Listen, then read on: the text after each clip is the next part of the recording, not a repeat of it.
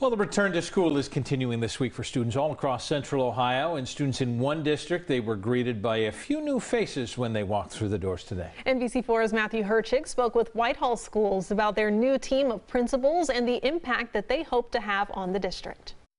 What attracted me to Whitehall is that small family atmosphere. A trio of fresh new faces are opening the door to a new era for students in Whitehall. We all have a lot of different skill sets and you know, and we're going to build off of each other and support each other. Not only is Whitehalll-Yearling High School welcoming a new principal, but a pair of new assistant principals as well. The biggest challenge will be for the teachers, the staff, to feel comfortable with us. You know, you're not sure when new leadership comes into place. For both Casey Martin and Angela Fuentes, who worked as intervention specialists with their previous districts, it's a shared background they believe will enrich a diverse community and help foster a culture of inclusion. We are only as strong as our kids that have the most challenges, and so I think that positions us perfectly to grow students all the way across the spectrum. First-year principal Henry Lee, he comes to Whitehall from Linda McKinley's STEM Academy.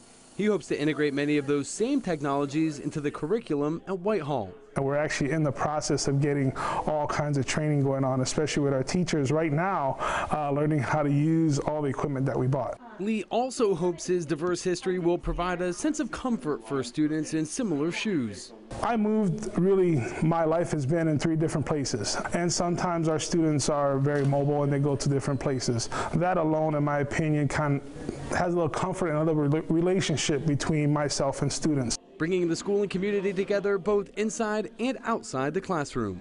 Local for you, Matthew Herchik, NBC4.